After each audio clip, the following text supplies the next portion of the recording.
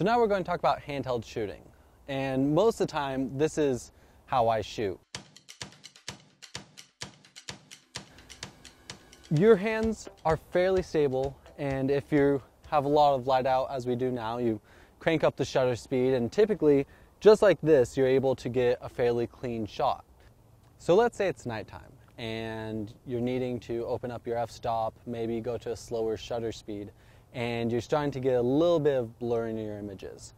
A great way to go about that is using your environment or using your strap.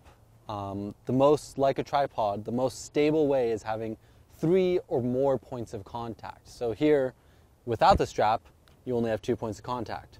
You're automatically going to go like this and be dipping. When you hold it here though, you get a 3rd point of contact, which is really helpful. Another way, a technique I commonly use is putting my shoulders in, and that really helps you get a nice stable shot. With that, test it yourself, but you can go down to 1/8 a second even and still get a nice clean image. Granted, anything moving in your image will have a slight blur, which can look really cool sometimes. When shooting with larger lenses, it's really helpful to have a hand on your lens. It's actually not only good for your photo, but it's also good for your camera. This lens adds a lot more weight to the mount, and it can cause damage if you're holding it just from the back too much. So you want 2 hands on there, get the support, and be able to get right in there. Another great technique is using burst mode or continuous shooting.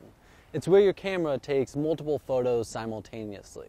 What this allows you to do is make sure that you get the shot, whatever the moment is, and also get it in focus, get the right composition, not spend time, take one photo, look at it, oh, go take it again. Well, maybe your subject's left already. So using continuous really allows you to get multiple shots at once, and ultimately it gives you more chances that one of those photos will be sharp and be the photo that you wanted to get.